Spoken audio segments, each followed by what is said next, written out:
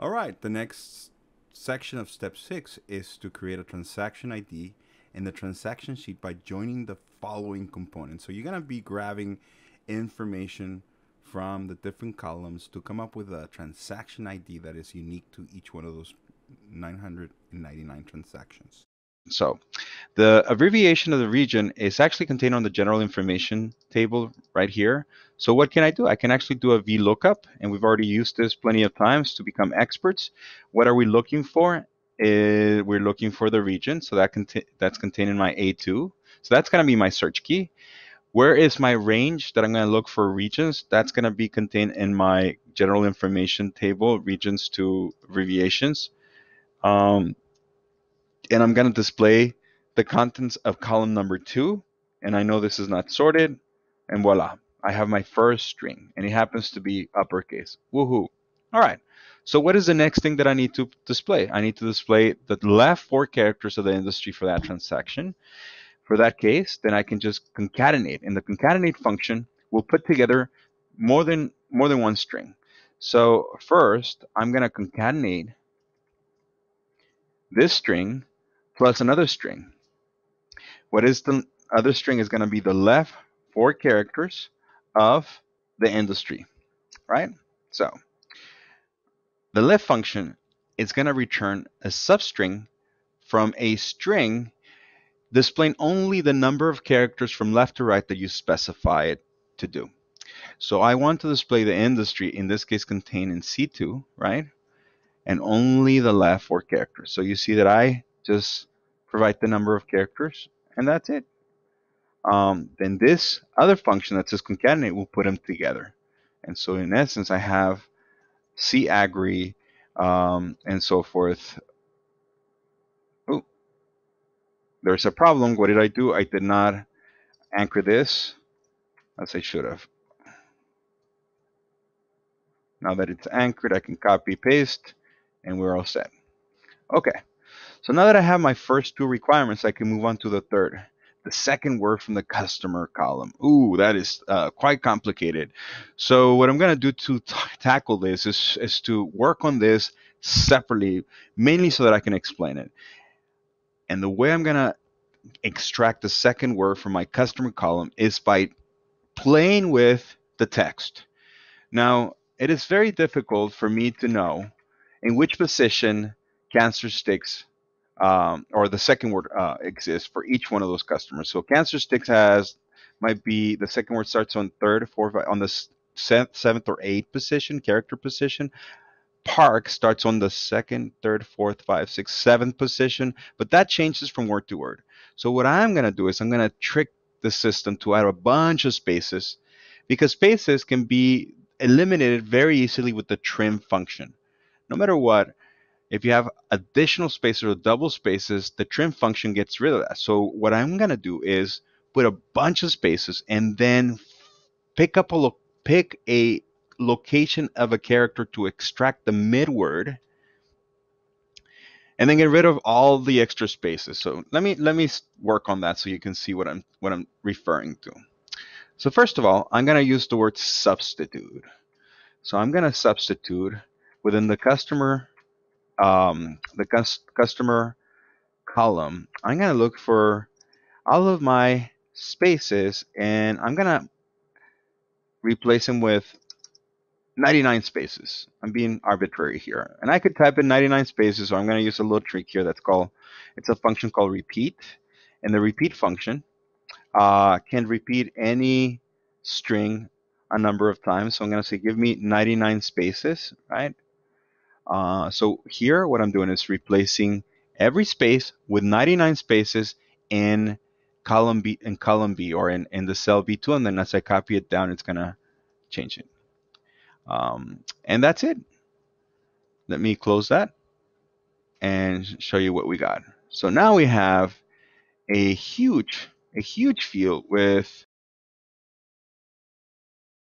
names that can expand pretty broadly, right? So if I wanted to look at the middle space, I would be very safe to say I can choose position number 100 at the very least, because I know I added 99 spaces. So if I choose position number 100, I know that that is the furthest, the closest, the furthest to the right, or just an arbitrary position where I can start extracting text. So I can extract the middle of the text, and the mid function extracts a substring of text from another field, starting with position X, and then it counts the number of positions. So if I were to say extract from position number 80, it's very likely that I'm always going to find a space based on what I did right now. So let's do that. Let's go ahead and wrap this and say, let me use the mid function, which basically extracts a string of text starting with character number. And in this case, I'm going to say, let's start with character number 100, because sometimes I'll have, for example, for and, I'll have and plus 99 spaces before the next word comes in. So my word chill is really sitting at position number 102. So I'm always going to find a space in position number 100, because there was not a word that is as big as 100 characters. All right. And so I'm going to do that, and I'm going to say, how long do you want to extract? How much do you want to extract? Well, I only want to extract 99 more characters after character number 100. So it's very likely, since I only added 99 spaces on this after the word, it's very likely, it's impossible to get to the third word. All right. So in this sense, I now have a bunch of words padded with a bunch of space. Now, if I turn around and say, how do I get rid of all those spaces that are padding the word? I can just trim it. So I can use a function trim, which basically removes leading, trailing, and repeated spaces in any text string. Then that's going to give me the actual word on that space. Notice that in the case of empty, where you empty empty columns where you had one word only, it's not going to give you a second word, and that's okay. That's what we want. All right, so having said that, I can then put it all together, right? I can grab the entire function that I created here, and I can now put it on my concatenation. And notice that if I go to this, every time I go to inside of parentheses, Google Sheets tells me which formula I'm inside of. So right here, I'm inside of the left column, or the left function. Right here, I'm inside of the VLOOKUP function. So if I wanted to continue concatenating strings, then I just need to find out where do I plug myself in. All right, so I'm just going to copy paste the text that I created, and sure enough, this is C Agri Sticks. This should be So Hose Hospital Park. This should be MWNT Chill, etc. All right. What else do I need to do? Well, I also need to make sure that I can concatenate the 3 right characters from the transaction type. Just like the left function, what this is going to do, I want to grab a substring of a string starting from right to left, only select 3 characters. So I'm going to use the transaction type and only get 3 characters from right to left of that particular field. Let me see what I'm doing. I think I have an error here. I fixed it. Okay. All right. Sounds good. So now you see that I have H on after every single transaction, because all of them, the 3 characters furthest to the right are always H, no matter what the selection is. All right, so we have that.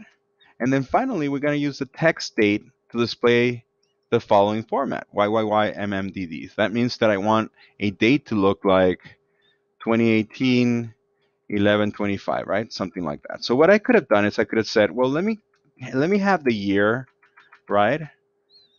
And then add it together with the month of the following date, add it together with the day of E2. And that would have given me that text that I'm looking for. However, when you have a month that is not a November, October, or December, it's only going to give me a single digit. See, 27, 5, 14, and that's going to create a problem for my requirement. My requirement is very specific. It says that I should have the YYYMMDD, meaning that I'm supposed to fill zeros where applicable for those dates. Like in here, it should be 2017-0305. So I know a better function called text, and that text converts any number into a text field, including dates. And in this case, all I have to do is provide it the format that I want it to go in, all right? And it already gives me a sample.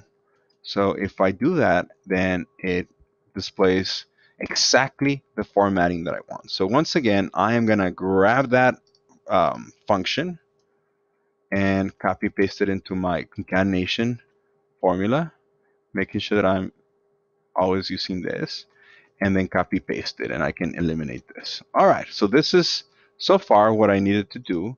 An additional requirement is that all of these items be selected in uppercase. So I can use the uppercase formula or upper formula, which can convert every single character in a string to an uppercase letter.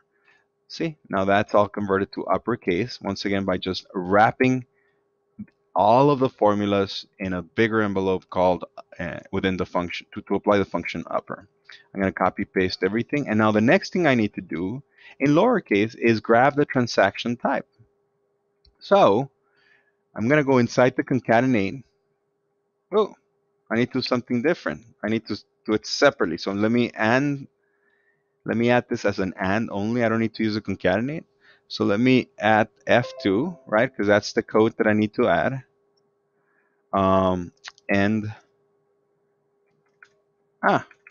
But it's asking me to do it in a lowercase. So let me start by using the function lowercase, which is lower. So that's going to convert all of the text. You see this A letter is uppercase. I need it to be lowercase. So I'm going to use lowercase F2. And I'm also going to put my initials here. In this case, this is the only thing you can hardcode, your initials. My initials are FP, and that's it. So then that is adding, it's actually just concatenating the contents of F2 and FP, my initials. One last thing that it's asking me to do is to make sure that there are no spaces. So I am going to trim it to make sure that none of this gives me a space in between as that can trigger an error. And that's it. So I have, let me take you all the way to the back, to the top. So I have the trim of the entire string. And this string is the concatenation in upper case of the lookup value, the left industry, the second word of the company, the right three characters of my transaction type, and the text format of my date, plus a code attached to my initials. And that should pretty much be a unique identifier. I'm not saying this is a guaranteed unique identifier for everything, but that's it. I hope this was helpful. Let me stop the video.